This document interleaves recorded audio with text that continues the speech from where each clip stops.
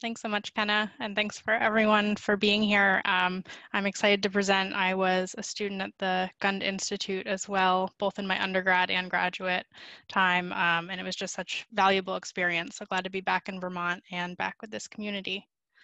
In terms of the number of topics that I could speak to, 30 minutes is quite short, and so I want to make sure that we leave time for discussion on whatever it is that you're most interested in diving deeper on from the environmental or social side. So I'm going to run through fairly high level, give you a big picture view of our sustainability initiatives at Burton, starting with a bit of an intro about the company for those who might not be aware of what we do. And then I'll wrap up and I'm happy to speak to any points you have. And I also have some appendices just in case there's a particular topic you want to dive deeper on.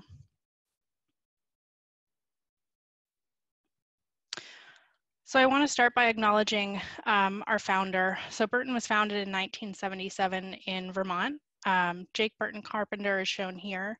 He made snowboards by hand in his barn. Jake really pioneered the sport of snowboarding. He introduced the binding component, which allows a rider to actually attach to the board, and he was incredibly influential in advocating for snowboarders to be allowed at ski resorts, which really allowed the sport to grow. He was the founder, owner, and leader and really the soul of Burton and snowboarding as a culture. And he built this company in the snowboarding culture that's grounded in community and alternative lifestyles. Very sadly, Jake passed away unexpectedly in November. He was beginning a second battle with cancer. So we and the whole snowboarding community at large continue to celebrate his life and mourn this loss. But we really owe both, again, from a company perspective and for the sport. We are still privately held, and the company is fully owned by his wife, Donna Carpenter, who recently stepped down as CEO and into the chair position. So we continue to be based here in Vermont and a family-owned business, and will carry Jake's values forward.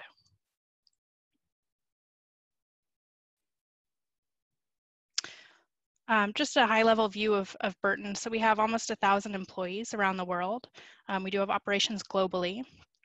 12 countries in which we operate, where we actually have offices, sales teams, or on the supply chain side. We have 12 countries, coincidentally, that we're also manufacturing in. We own one factory, so that's here in Burlington, Vermont. It's our Craig's snowboard facility, where we do R&D as well for bindings with 3D printing and make a small collection and all of our prototypes for snowboards. Around the world, we have 71 contracted factories, so where we purchase the finished goods, where we've designed the goods and we're providing the specifications for the materials, and then the factories are actually producing them. And in those factories, it's representative of about 75,000 workers that potentially are touching our products on an annual basis. I'm going to show about a 2-minute video to just give you an intro to where our sustainability values are grounded and a peek into our 2020 goals.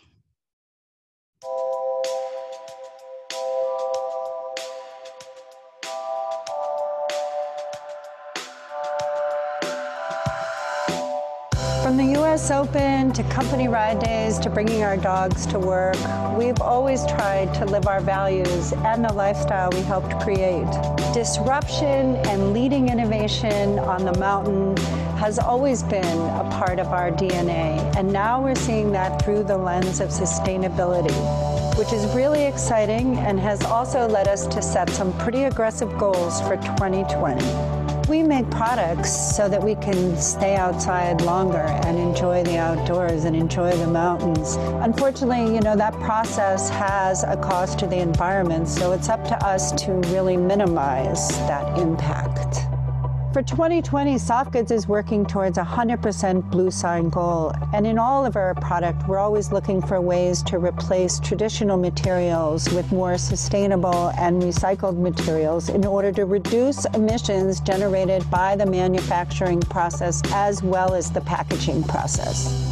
We've focused on people since the beginning. In our supply chain, we're committed to working with world-class manufacturers that meet the highest global standards for human rights. We're committed to talking about this to raise awareness about how our products are made and use our voice to promote the highest standards possible. We've been making improvements at our offices throughout our supply chain, and we are continuing to find ways to reduce our footprint, create less waste, and just be more mindful of everything that we do. By ensuring that our own house is clean, it gives us the confidence to spread the word about sustainability. If we can do it, others in the industry can do it as well. That's why we're excited, along with other athletes and brands in the industry, to be a part of Protect Our Winters, which is actively lobbying for real policy change. Burton's done a good job of greening our own house, but it's really important that we speak up as an industry and as snowboarders and people who love the mountains in winter to say that global climate change is real and we can do something about it.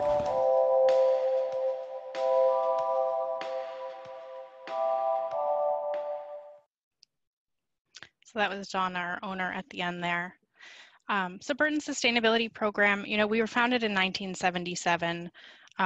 Corporate social responsibility or corporate sustainability really emerged in the 90s, although a few professors on the call might know a better date on that.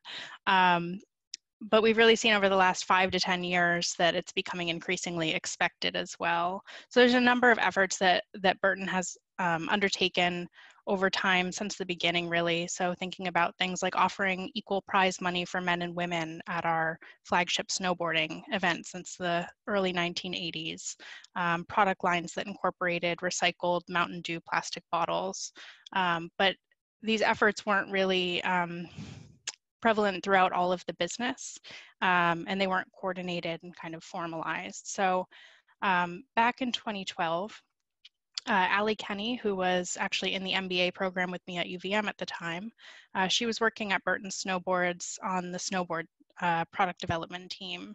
And as a passion project at night and applying her new knowledge from the MBA program, she developed a really comprehensive business plan for Burton to formalize its sustainability strategy and put the resources behind it.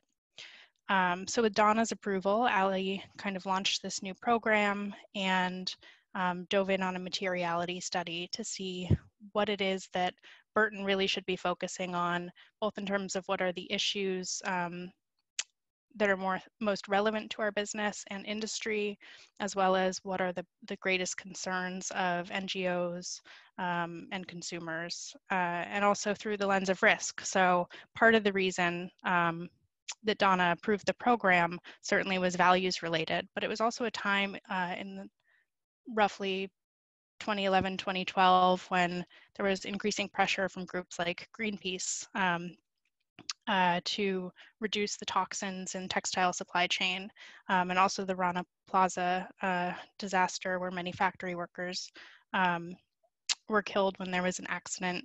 And so there was just increasing attention. And so that certainly added some fuel to the initiatives as well.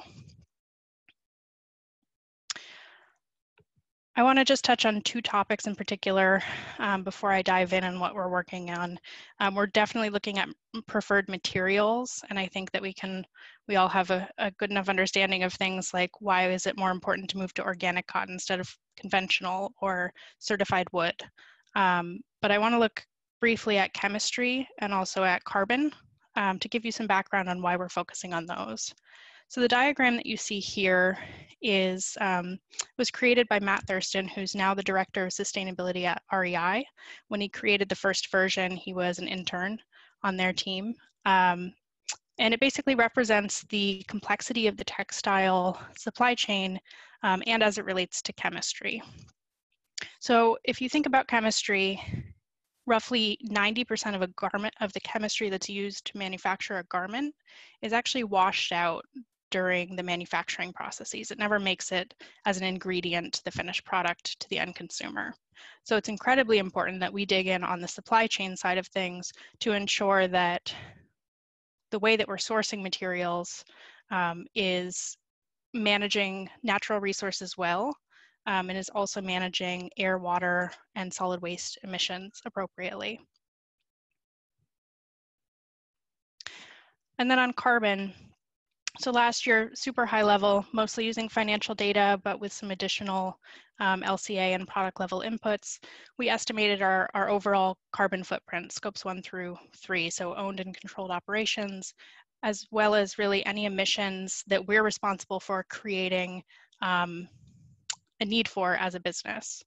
So if you look at our overall carbon footprint, for Burton, 75% of that is represented in scope 3, and out of the 15 categories, in just one of those, in purchased goods and services. That's essentially the cradle to gate, so raw material extraction through finished goods manufacturing stage of our supply chain. So we absolutely are going to continue to do things like reduce our footprint in our own operations, but we're really going to focus on materials manufacturing and in engaging with our supply chain to make changes. And while this specifically looks at carbon, more or less, I think this diagram can be loosely applied to a lot of the impacts across our business. So supply chain is really our greatest focus. That said, it's really important as a business to connect with our customers, and that the decisions that we're making both have an absolute positive impact on people and the environment, and that there's buy-in and demand from our customers for at least some of those initiatives. So we know that customers gain deeper trust and connection with brands that are acting in ways that match their own values. And that's why our commitments are built in part on both what's most important to the customer and what's most material to the business and the world. And so we believe that by doing what's right as a global citizen, if you will, we're confident that we'll build our brand power through that and really attract more customers and employees who are increasingly speaking to sustainability as a reason for wanting to come work for Burton, along with creating a better world along the way. So Burton's sustainability commitments are framed as our people, our product, and our playground. In December of 2017, as you saw in the video, we announced ambitious sustainability goals. Many of the goals were aligned with ongoing work. So we'd had some less formal goals previously, not really external facing, but the goals that we announced in 2020 were ambitious because they set a high bar for success. Some are at level with those that we benchmark with, sustainability leaders in the outdoor industry, and others really go beyond. And throughout them, we're looking to maximize our positive social impacts and minimize our negative environmental impacts while continuing to deliver high quality and innovative performance products. So we don't compromise on quality and innovation in the pursuit of sustainability. So we're really looking for ways to increasingly draw that into the beginning of the product design process.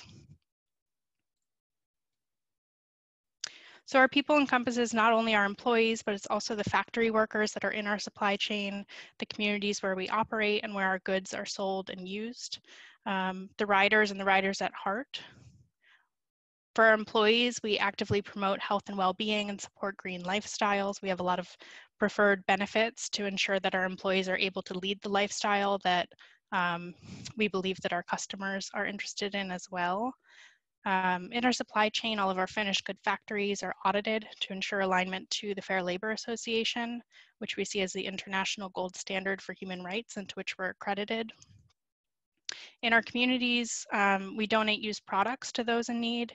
We really work to ensure that nothing goes to landfill or incineration, which is a not well-known issue in the textile industry generally. And through the Chill Foundation, we provide opportunities for youth to build self-esteem and life skills through snowboarding and board sports. For our customers, we're designing high-quality products that are made with safer chemistry, better materials, and offering both products and experiences that align with our customers' own sustainability values. So these are just some of the key efforts. Again, safer chemistry across all of our products. I'll pause, I should have mentioned at the beginning, Burton is known for snowboarding, but our product line is fairly complex. So we make snowboards, boots, bindings, also helmets and goggles for the Anon brand, which is ours. But then in soft goods, we also have outerwear, apparel, accessories, protection like padded shorts, backpacks, luggage, camping gear. So a really broad set of material inputs and product types. So we bring the lens of safer chemistry across all of those. Similarly with fair labor practices. We also work hard to promote gender equity throughout our own employment practices, supply chain initiatives, as well as product offerings and advocacy. We, in the early 2000s, identified that women were making up less than 10% of representation on our senior management team, and that was roughly true throughout the rest of the management positions in the organization. So there was a concerted effort to find ways to promote women's leadership and to address pay parity and other related issues. With our athletes, we specifically put a clause in our contracts. As of last year, we had an informal practice, but it's now formalized that if a woman wants to pursue motherhood, that there are all the protections for her to remain sponsored, to remain an athlete of Burton, and to be supported through things like paying for her to have a caregiver travel along with her. So this is really important to us, and that's now coming into the realm of the customer, where we're trying to ensure that we're offering equal or equivalent products for men and women when they are gendered, the same level of functionality, a similar assortment, and also that things are fitting according to not just on a gender basis, but generally a more inclusive set of body types. Company culture is really important to us. I mean, Jake was so committed to ensuring that Burton always felt like a family, and I mean that really authentically. You would get a hug and a pie at Thanksgiving every year at headquarters, offices every year. And so just ensuring that we all feel like we're a part of the success of the company and that we all have a say in it is really important. That remains true today. So that was our people. For our product, that's really focused on design, materials, and manufacturing practices. I want to be clear that we're in 2020 now. Our 2020 goals go through the end of this year. And for product, it refers to the design season. So we're actually going to be putting products on shelf in winter, 2 winters from now, that would be meeting our sustainability goals ideally. We will in future iterations have it be a little bit more consumer friendly, but just for clarification. Our soft goods goals are aimed mainly at improving materials and chemistry. So like I mentioned, ensuring that in our supply chain, the inputs are managed well and selected well. So I'll talk more about it in a minute, but the Blue Sign product designation, basically it's a certification that ensures that materials are responsibly crafted in manufacturing processes that are managing natural resources efficiently, reducing chemistry use overall, producing cleaner air and water emissions, and using only those chemicals that are deemed safe for people on the planet. We have been a Blue Sign System partner since 2011, and this is really one of the first things that we hooked on to in terms of our formal strategy. We're also seeking to use PFC-free durable water repellency for all of our goods, primarily outerwear and backpacks that require water repellency for its functionality. And then in terms of preferred materials, we're seeking 100% organic cotton. Speaking to the ambition of that goal, the 2017 product season, which would be our baseline, we were at 6% of our overall material footprint by weight for organic cotton versus conventional.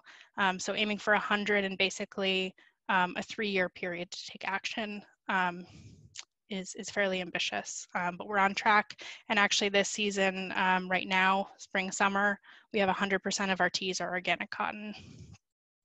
For hard goods, we're seeking to reduce the carbon footprint of each category by 20% over a 5-year product period. We're measuring this through life cycle assessment. So we actually use SEMA Pro technology in-house and our engineering and sustainability teams are calculating low, medium, and high impact models based on our actual manufacturing processes, materials, and energy sources. This is a fairly unique thing for a company to have in-house. We thankfully live in Burlington, Vermont, a community with a lot of sustainability-minded businesses, and we're really grateful for Martin Wolf at Seventh Generation for kind of coaching us through beginning to bring LCA in-house. We're also addressing packaging, so seeking recycled content and then also recyclability, which is difficult when you're applying a global lens because our distribution, much like our manufacturing, is fairly global. So ensuring essentially that we're moving to paper-based packaging that could reasonably be recycled in any market.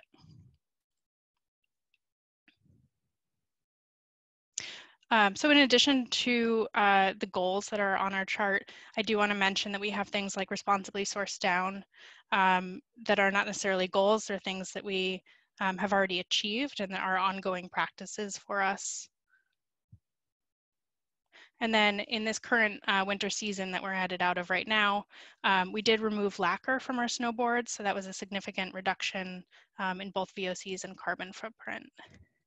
And just to show you kind of one example of how we're applying our goals. So we have our update for our progress for 2019 will be posted to the website burton.com/sustainability on Earth Day, so next Wednesday. And one of our key achievements that we're really proud of right now is that we've actually hit 19% reduction for the snowboard category with a 20% goal. So we have another year to go and just 1% to close. And these are some of the changes that we've been able to make over the past few years to get to that level. So from a design standpoint, again, removal of lacquer was a benefit.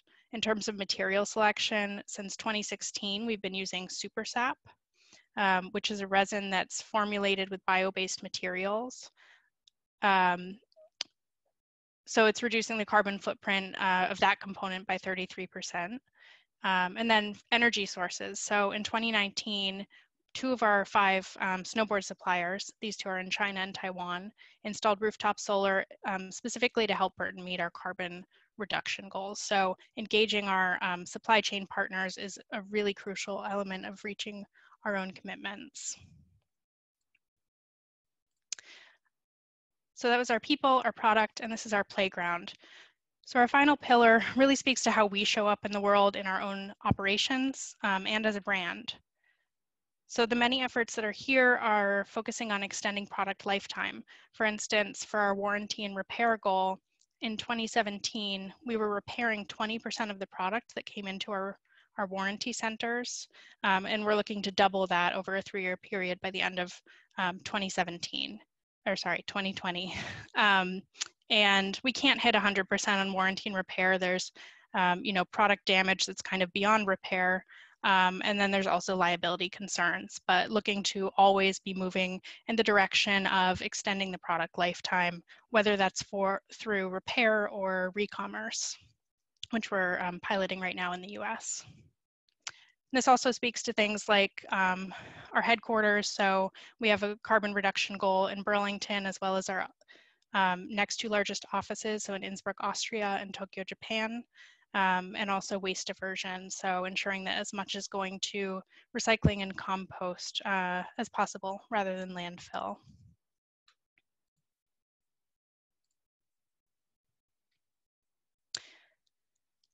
The pass along program, I mentioned briefly about re-commerce. So we are piloting used product take back and resale.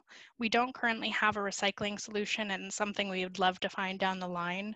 But we really need an industry scale for that. A company of our size would not be able to find solutions that wouldn't essentially end up in landfill eventually. So that's something that we're working in a pre-competitive way with partners on, but right now we are at least piloting the resale piece of it, where we can make sure that used product from Burton gets back into consumer hands who are looking for secondhand.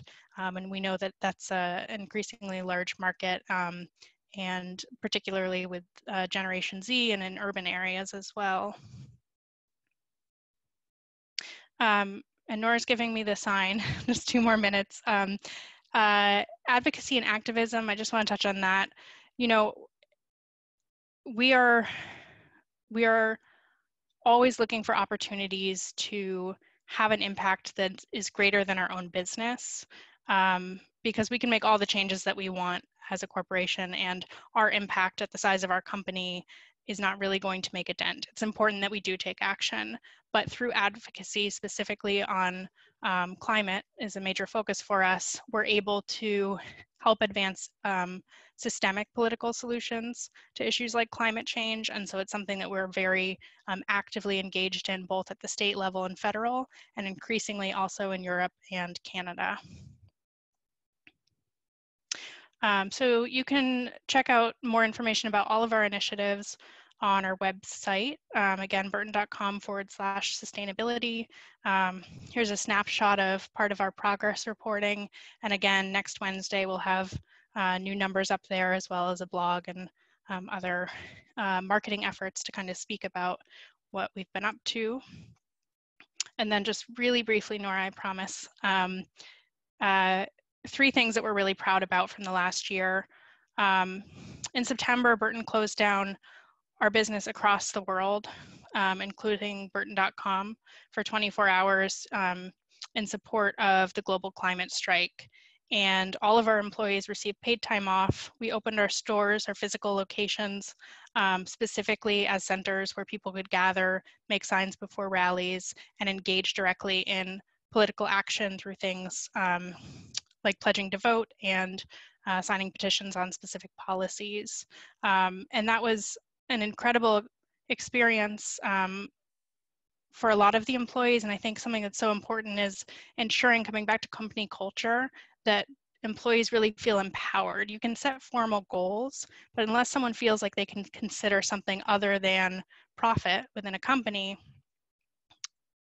they're going to be more limited. So it's really important that we're showing up in many ways with our sustainability efforts. The second one is B Corporation certification. So we're really excited. In October, we became certified as a B Corp. So essentially verifying that we are generally doing business that is better for the world, that we're having some positive impact that really goes above and beyond standard corporate practices. We're also legally registered as a benefit corporation in the state of Vermont. And thirdly, in February, after a 3.5-year journey, we became accredited to the Fair Labor Association for all of our supply chain social responsibility efforts. And this really goes well beyond auditing. It's about, responsible purchasing practices and ensuring that there's always progression, both within our own company and our supply chain. So I'll leave it at that, and I'm excited to answer any questions you have or go a little further in depth in any topics that are of interest. Thanks, Jen, for presenting.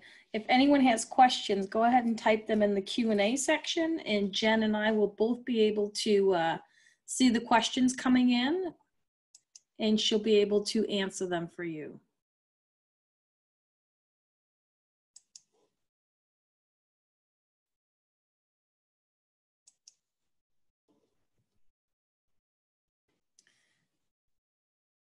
Can you see the questions, Jen? Yes, just found it, thanks.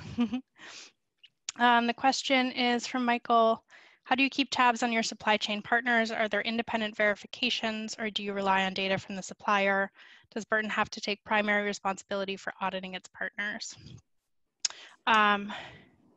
So we keep tabs in a number of ways. So if we look at the social responsibility part first, we have monitoring standards where essentially all suppliers are audited on a 1 to 2 year cycle based on their last performance. That goes through a combination of internal audits, particularly in China. So one of my team members is focused solely on our social responsibility in supply chain day to day, and she also is an auditor in China. So you know, the benefit to having internal audits as a primary focus in China, I think, are to really build the relationship with the company and have a better sense. So for instance, if the company reaches out to Lisa and has questions or concerns, she already knows their business and she can speak to that versus trying to parse through an audit report, which is typically pretty high level and not really being able to provide the education, the training, the best practice that we always try to follow up with. But we also do use third-party auditors, especially if there's poor performance at a factory. The next audit is always conducted by a third party and outside of China. And China does represent about 40% of our factories on a count basis. In terms of environmental keeping tabs, we use the Hague Facility Environmental Module with our finished goods suppliers. So essentially it's a self-reporting, and then we do a desk review and request some follow-up documentation as it relates to things like energy use and waste management. But we also have boots on the ground engineers in the hard goods factories and quality staff that travel between all of our finished goods factories that are able to help do on-site verification and follow-ups for us as well. I hope that answered your question.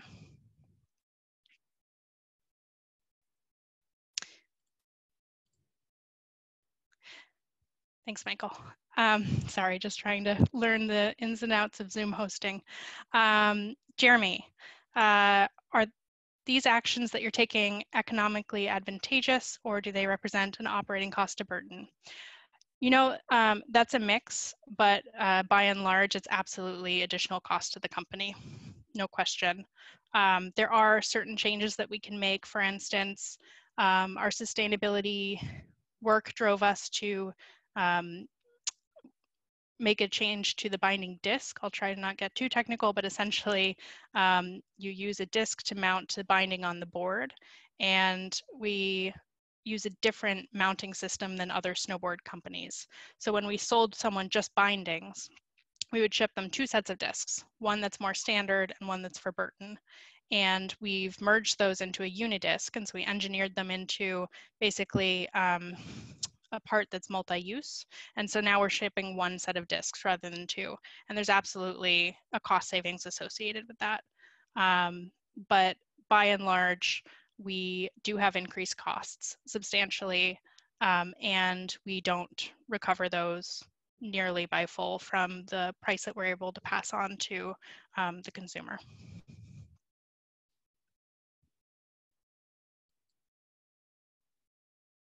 Thanks.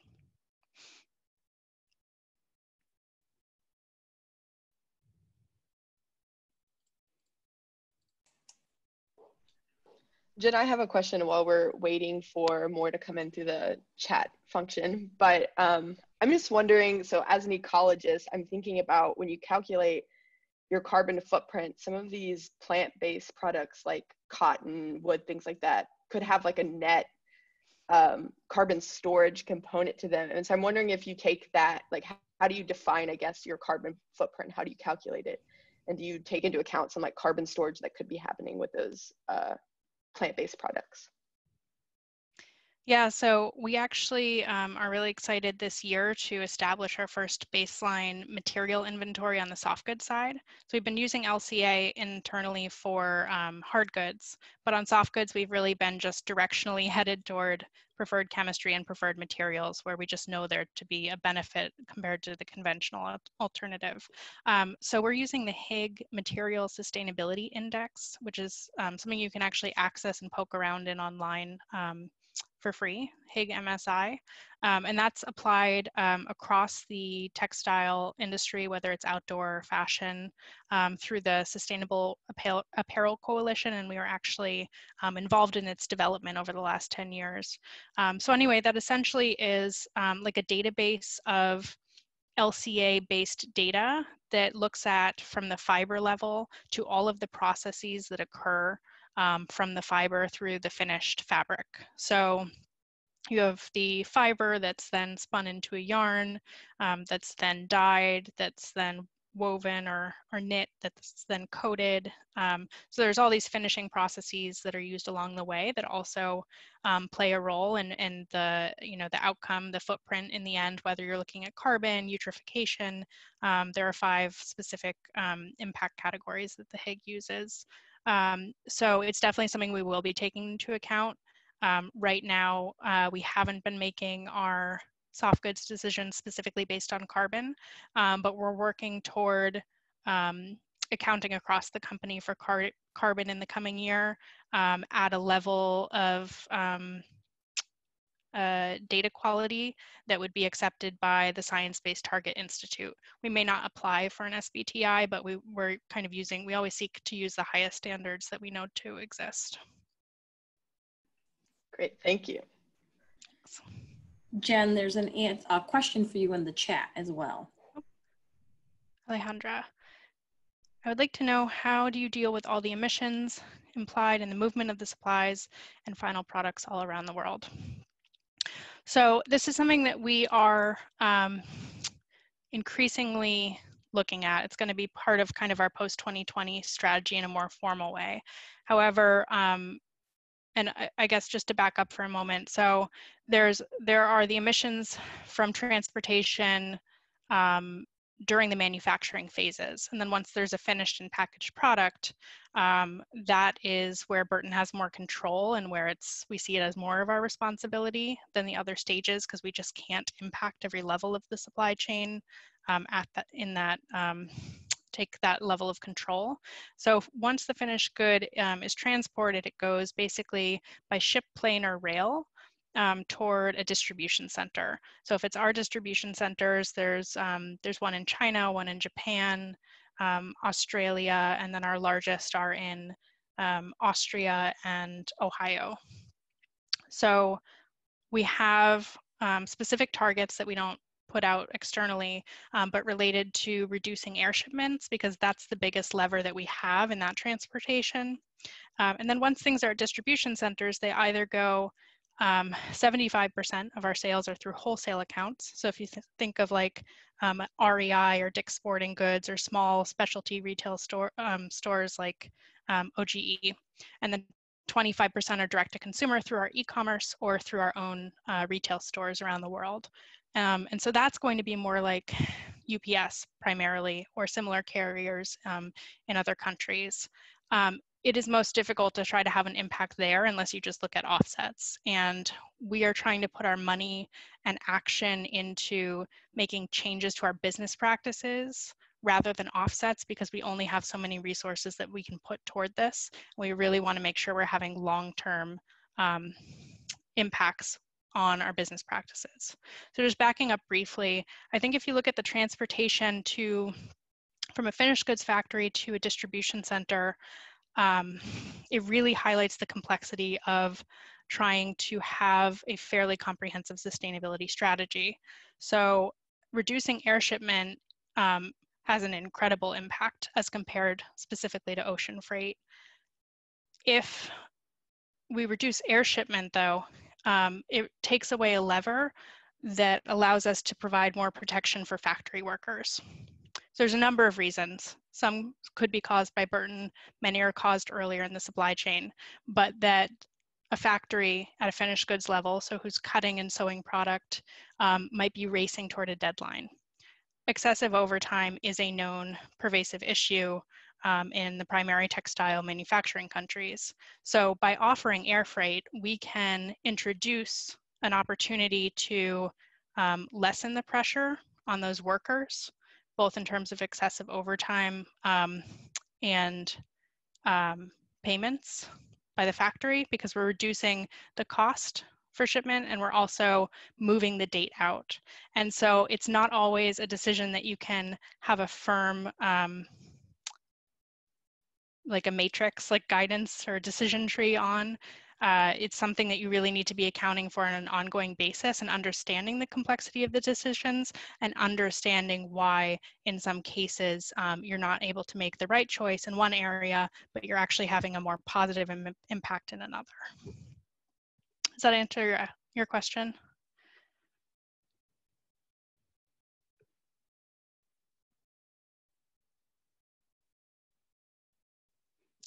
Thanks.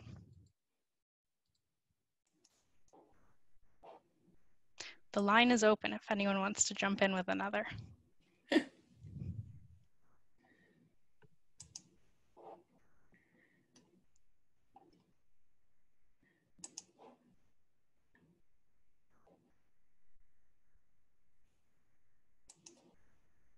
Are there any other questions for Jenn today?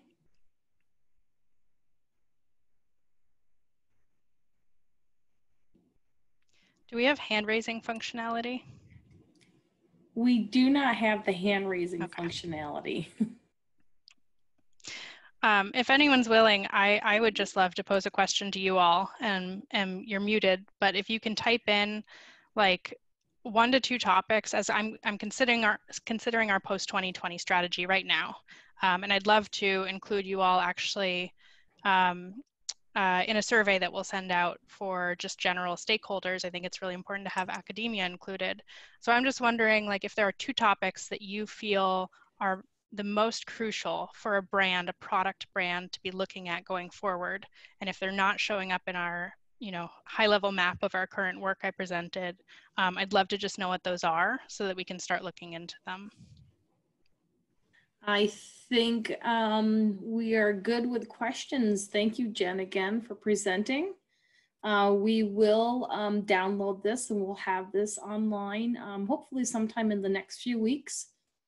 And we will let everyone know when it's posted. Great. Thank you so much. Thank you, Jenn. Take care. Everyone, bye-bye.